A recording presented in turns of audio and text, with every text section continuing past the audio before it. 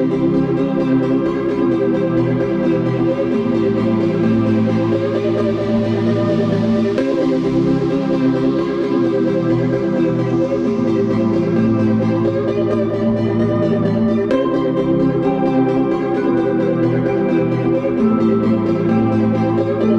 the Audi is going to be also a little bit messy. I've been using it for the last couple of days with this app that you can put in the camera called Magic Lantern, which enhances the feature of this little thing so I can record 14-bit.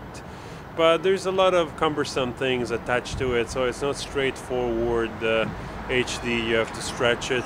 But I like the dynamic range of this little camera EOS M, so I'm just wandering around doing a little bit of vlog with you. Let's see if it stopped.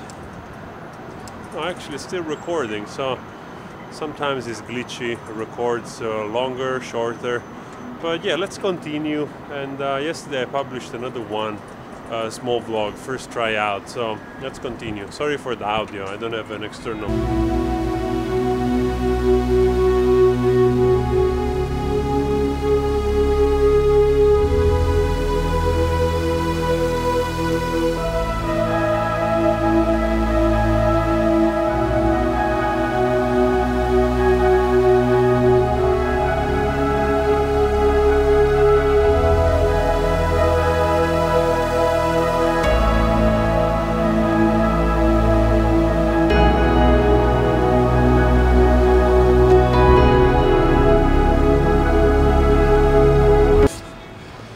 Definitely interesting to use this little thing. It's so portable. I was looking to buy something older also, like a Blackmagic Pocket cinema camera, which it does a 12-bit RAW and it's also portable, but there are other things around, so I was trying to make this one work.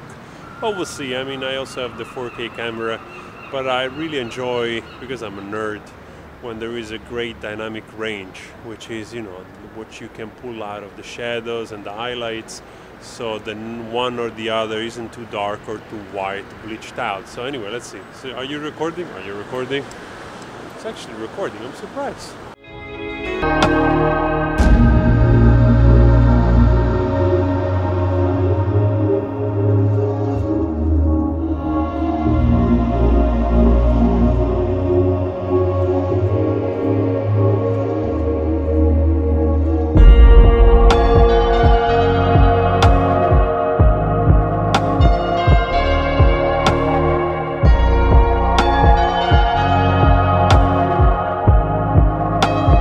Anyway, I was saying, was just going around. I did my stuff this morning. I already uploaded a video, and I just been around doing my other business, of course. And so far, so good. I'm really curious to go back home, take the videos out, and see how cinematic they look out of this little thing.